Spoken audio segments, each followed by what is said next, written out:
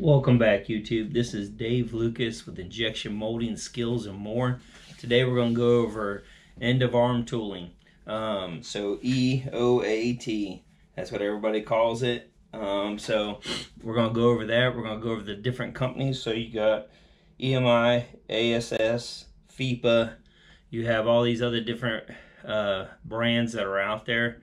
But I'm going to show you guys like a little video of EMI's robot thing, and then I'll probably show you a couple other videos maybe inside that video, and then I'm going to show you an end arm that I built here and show you a couple little things that go along with the end arm tooling.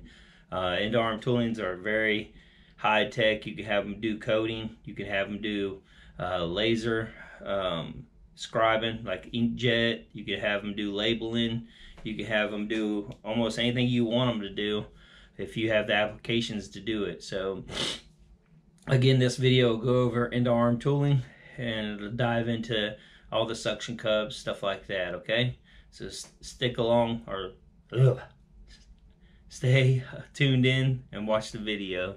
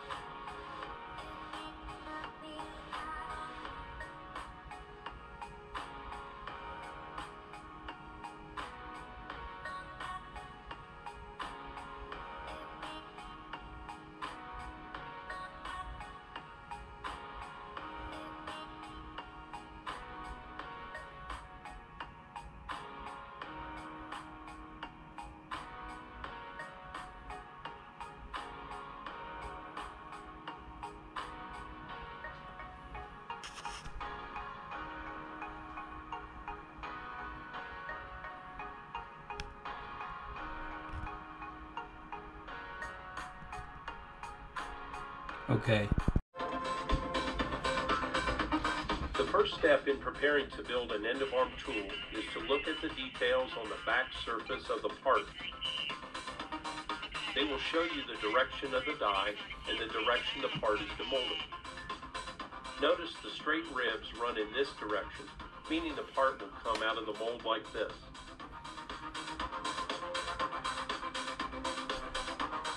Profile frame holding the vacuum cups will be bolted to the dovetail plate, which will then be attached to the robot.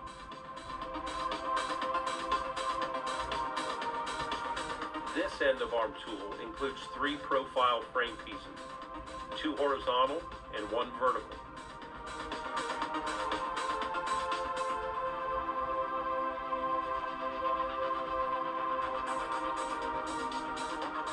frame connectors mount in the profile channel. They allow for the horizontal framework to be added to the vertical framework.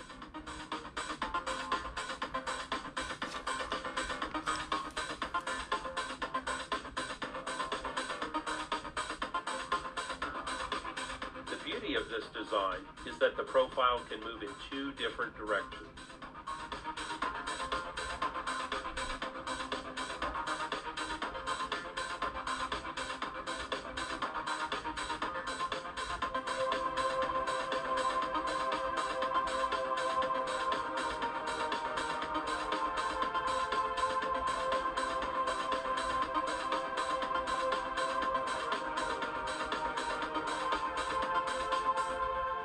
At this point, the basic frame profile is completed.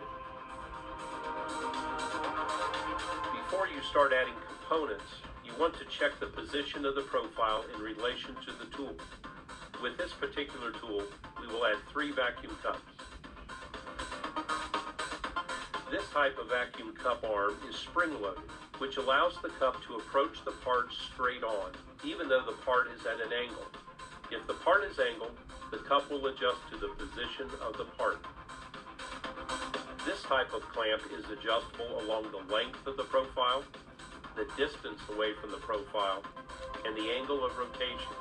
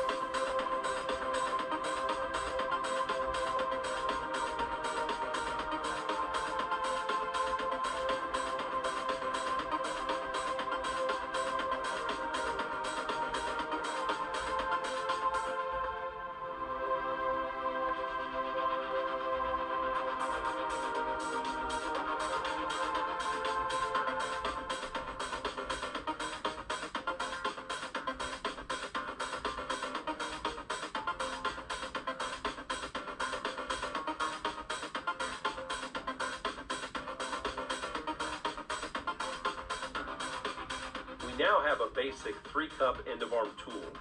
Remember, with any flat surface, you need a minimum of 3 contact points to have a stable support system for the part. The vacuum cups are now aligned with the part. On this particular part, there is also a screw attached to the gate within this hole. A screw plier will secure the screw along with the runner on the bottom edge of the opening. This mounting clamp holds the screw plier.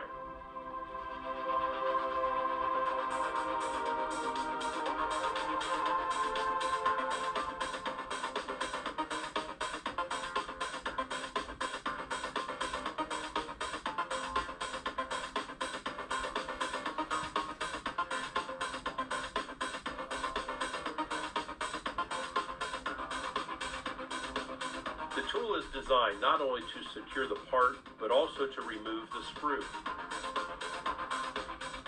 You may need to adjust the screw plier position when the part is still in the mold. In a modular EOAT system, the tooling components can be easily moved on the profile for precise adjustment. The gate, runner, and screw fill the molded part. The screw plier secures this runner system when the part is ejected from the mold. After the components are positioned on the EOAT, compressed air and vacuum are plumbed to the grippers and vacuum cups.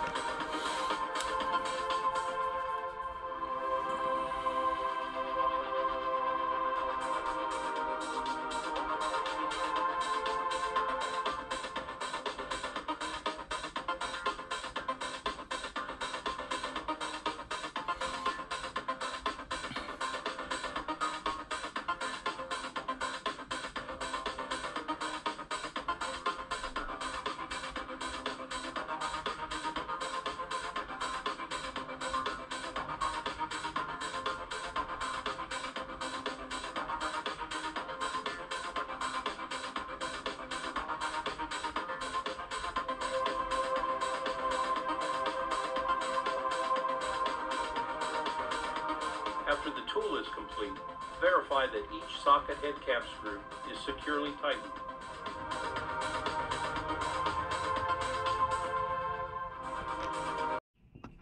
Okay, so welcome back. I hope you guys enjoyed those little videos inside this video. So what I wanted to show you is, okay, so this is what we call a QC. So this is a quick change connector. This will go on your robot. So what this helps you with is actually you can actually hook this up. One side will go to the end arm and one side will go on the end of your robot. What this helps you with is actually you can put your air lines in here, your vacuum, your grippers, anything you want on this, and then every time you line this up, it always lines up the same way every single time, and then it locks into place. What these are called QCs. You can get them from EMI, ASS, you can get them from anybody. This is the new standard for quick changes, anything like that going forward. Now here's a robot that I put together that has the dovetail and everything on it. So you can see this part here will grab a part here, a part here, a part here, a part here. Then you got a runner in the very center of these parts here. So what happens is you got the original dovetail that mounts to here. That's the old style. So if you look on the back of here, that's the old style there. This is the new style they're going to. So you get different sizes of these. These mount to the back of this. So they mount to the back of your dovetail right on there like that. This piece is no longer in existence. What you do is you mount this to the robot, then you can do quick changes. It helps you with making sure all your vacuum lines are in the same spot every single time on every end arm that you run. So, like I said, you got all these lines. Gripper 1, suction 1, suction 2, suction 3, suction 4, gripper 1, gripper 2. That's what all this is for. Like I said, these things can get heavy. They make the aluminum profiles to where everything's a little lighter, but this is what they look like. So I just wanted to go over end arm tooling with you guys a little bit and show you exactly what end arms are, what EOAT stands for. They're huge in the industry. Like I said, you got EMI, ASS, you got SAS, oops, excuse me, sorry. You have FIPA, you have a whole bunch of different companies out there that specialize in end arm tooling, and they'll build the end arm tool for you if you want them to, or you can have them send them the part, they'll build the end arm, or you can have them send you the stuff and you build your own end arm. You cut everything down to the size that you need, do it that way. Like I said, that I've dealt with many companies over the years. They will help you out. They will help get you to that next level in automation. That's the future. The thing is you have it do all kinds of stuff for you. You can have it place a part for you in the mold, like over molding. You can have it insert molding. You can have it put screens in the mold. You can have it do cloth in the mold. You can have it do anything you want it to do. They have applications for it. So I hope you guys enjoyed this video. Something a little different as far as going over something. Hopefully you guys enjoyed the video. Till next time, please like, share, and subscribe. Peace.